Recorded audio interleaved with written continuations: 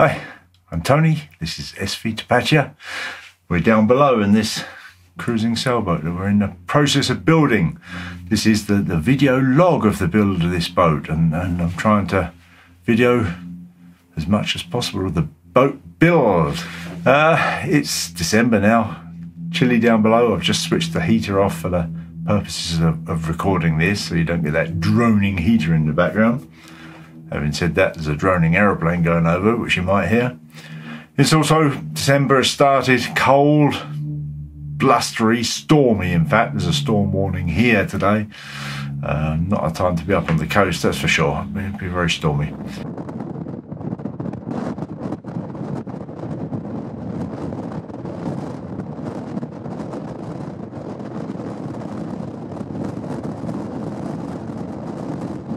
And of course that makes you worry a bit about Hazel's boat that's up there. She's hauled out, standing in the yard, but right on the very coast. Hopefully that all goes well. It's out of our hands in many ways, isn't it? But it's that time of year now to start thinking about things that can be done, you know, in these cold conditions. One of those is clearly the upholstery. I shall be ordering the cloth very, very soon for the upholstery. And we'll start sewing. Something can be done indoors in the warm. Other things, you know, little bits and pieces down below. The engine room is a major goal to get that finished, ready to go. I intend to fit the sail drive just to be able to hook everything up and be able to, you know, make the parts that I need to make to connect everything.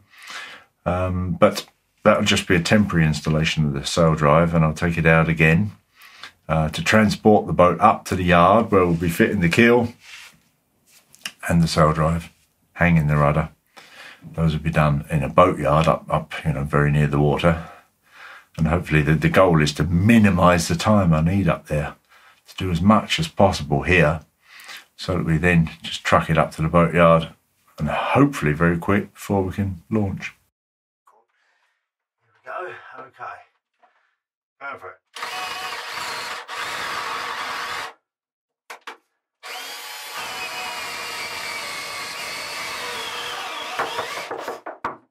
Go, thank you.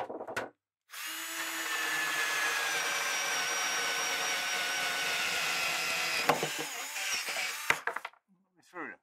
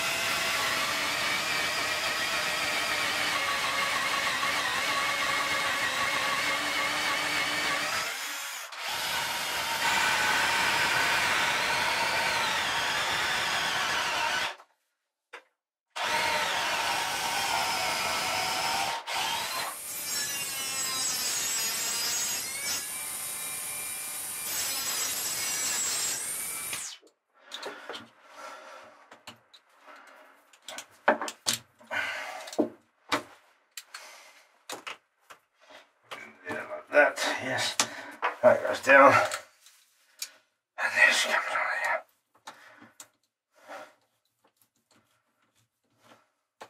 Actually, it'd be better off if it was around like that. It's out of the way so it's not sharp.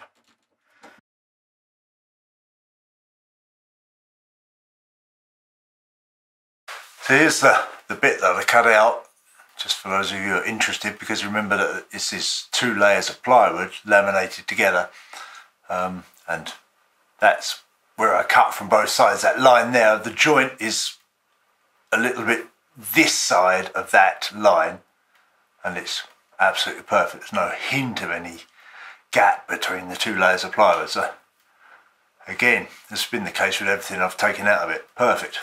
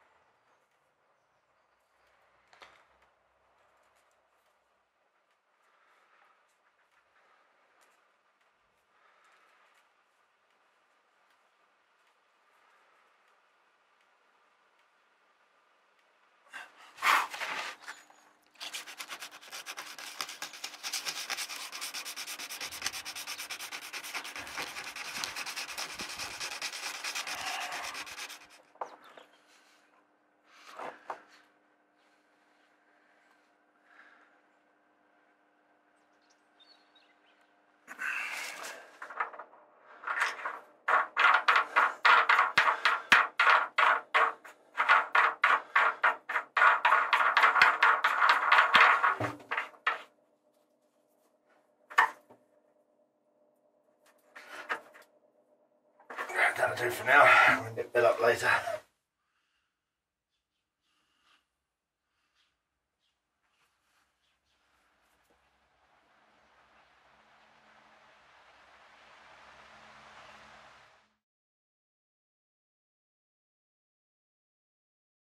Also in the engine room, there's the bilge pump being installed. Got the pickup pipe going in.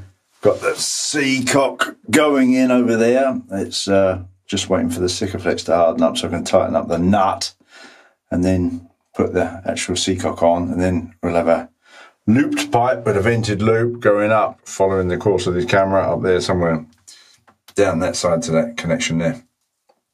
And that'll be that electrical bilge pump out. The wiring's still not done, it's up there. Just got to be plugged into the bilge pump wires that are through into here. So that's going on. And while I'm in here, you might see cold over the back there's the engine stop cable. So I've got that to run through. And the engine control cables. And I think I'm going to put the sail drive in temporarily. Check everything fits well. I've got this rear engine mount to check everything fits well, and then take it out again, transport the boat up to the boat yard before launch and fit the sail drive there.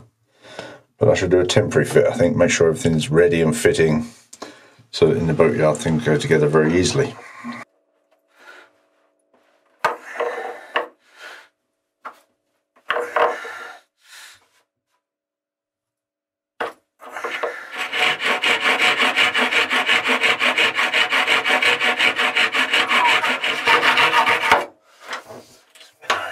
Try that.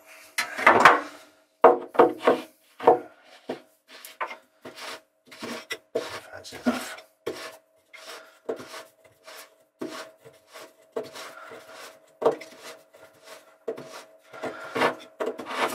Yeah, that's perfect. That's perfect. Good. I'll just put some thread sealer on that.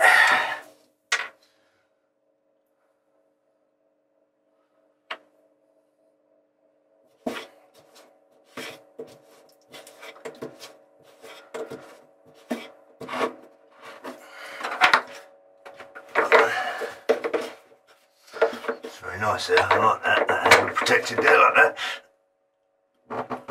Okay. Yeah, that's beautiful.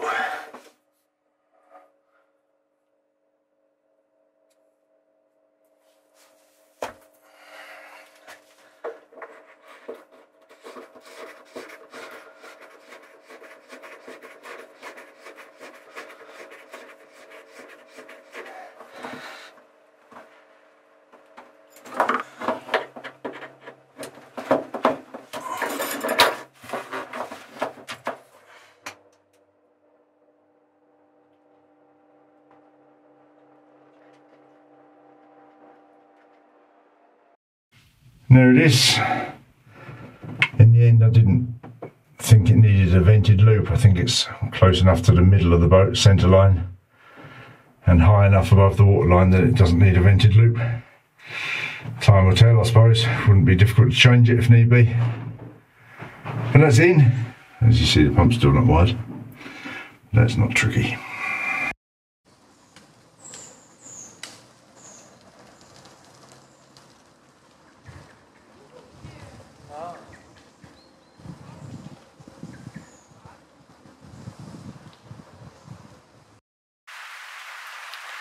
So there's the sail drive, and it's time to try it in place.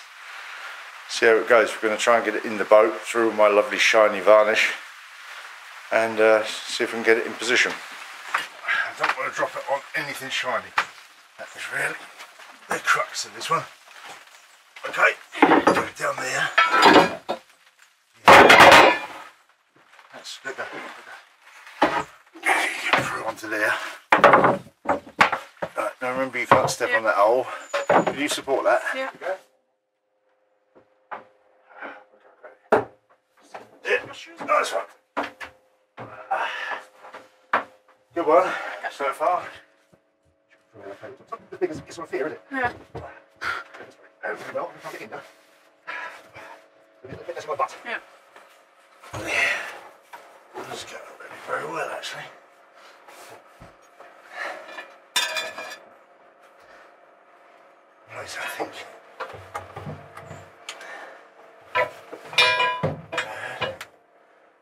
closer. First of all, like this, as it might be, in truth. It's very, very close now.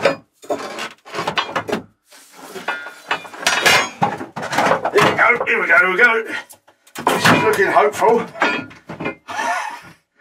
It's mainly in.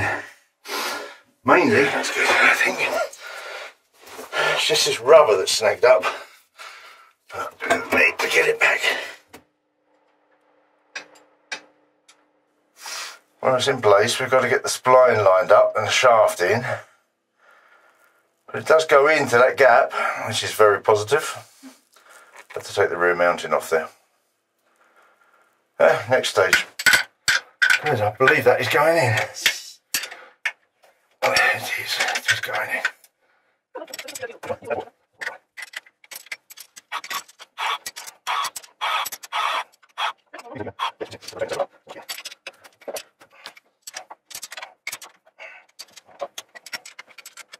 So it's in with 3 bolts. Now we've just got to get that rear mounting on it, and then that will level the engine up and we'll see how everything lines up. Spacing block under there which I had to make to adjust this engine bed to fit, and the plan is to put a reinforcement piece from that stainless that's attached to the floor there across to there.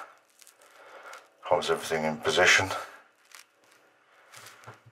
and we're pleased it fits.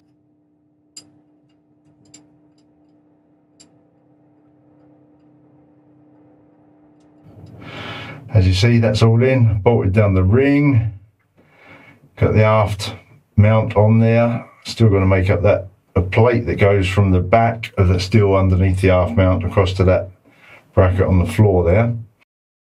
Now I can make up the cable and the shift mechanism for the gear shift.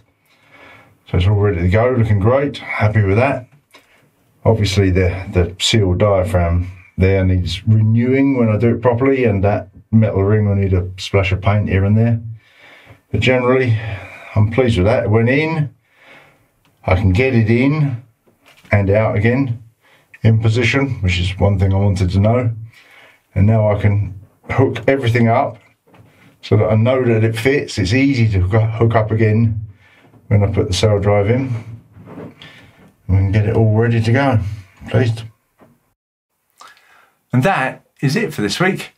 I think I'll be, as I said at the start, I think I'll be ordering upholstery cloth very, very soon. That'll be interesting to get on with that. I'm not a big sewer, but I want to try and do the upholstery myself. Several people have asked if I'm going to sew the sails myself, but I'm certainly not. I don't mind sewing cushions, that's one thing, but sails, they've got to be done properly, haven't they? So I should be getting, in fact I've already ordered professionally made sails for Tapatya. One thing I wanted to mention was on Facebook, you know, I don't do much on Facebook in all truth, but I did set up a group, SV Tapatya Friends it's called, and the idea of that group is that if any of you out there, anybody out there is got a little project they're working on, little or big project that they're working on, a boat build or some other, you know, interesting handicraft DIY project, boat builds primarily, but other things are certainly interesting, and they'd like to post pictures, videos, whatever, anything that you know, share it with us. You're welcome to go over there, SV Tapatya Friends, post what you're doing. I look forward to seeing something. See you next time. Bye.